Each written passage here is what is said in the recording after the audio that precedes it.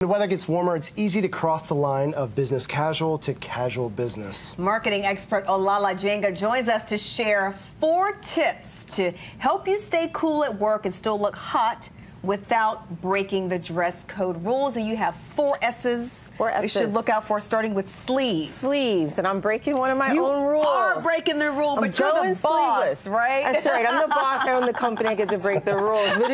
But in general, not wearing sleeves is kind of not okay for women in the workplace. But I say you don't have to have Michelle Obama arms to do sleeveless, but they should be kind of nice looking arms. So if you don't, and you have like an extra arm growing under there, do cap sleeves. They go right over the shoulder. It's a little more modest, but it keeps it feminine. But for guys, the sleeve issue is they forget that they got something growing under there. So if your underarm hair, yes, a rainforest. If your underarm hair is longer than the sleeve on your shirt, you ought to just trim that back. Oh my gosh, could you imagine having a real problem? It happens every day. Really? What about you come up in there and you got, because you know, after a couple times of wearing a nice shirt, you start to get a little deodorant stains? And ditch the shirt. That's all I'm going to say about that. Okay. Okay. That's good advice. Poor Veloz, like that would have just taken you over the edge. That is so gross. All right, let's talk about the S, short. Short. Okay, so for women, this is about length. So right at the knee, pretty standard. Just above the knee, keeps it feminine, keeps it flirty, but mid-thigh. Flirty? Flirty. Oh. Flirty is okay. Okay. We're women. How many finger lengths is that? It depends. I have skinny fingers. Well, wasn't that like a rule when you were in elementary school? It was. 4 fingers? Or a thumb. Yeah, thumb length. But mid-thigh for a woman at work is trying too hard. Trying way too hard. But for guys, you don't have that length issue, but you have types of shorts. Like what kind?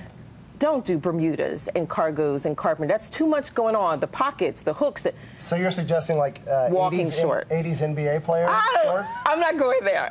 How would that be in a workplace? You're getting written up. I mean, we're just done. Hey, but I guarantee it'll feel breezy all day, if you know what I'm saying. For you and your coworkers. Yes, do a nice walking short. They cost a little bit more, but it's easy to pull it off with a really nice button-down knit tee for a guy. So stay away from the cargo stuff. What about sheer? I know it's hot outside, and when women are getting dressed in the mornings, they're like, I got to put something on. This must be a southern thing. So the maxi dresses for women are real popular, and the flowy long skirts, right? Yeah, you got to translate for me. Okay, I'm sorry. But they don't do the sun check. So the sun check is put a full-length mirror behind you, stand and face the sun.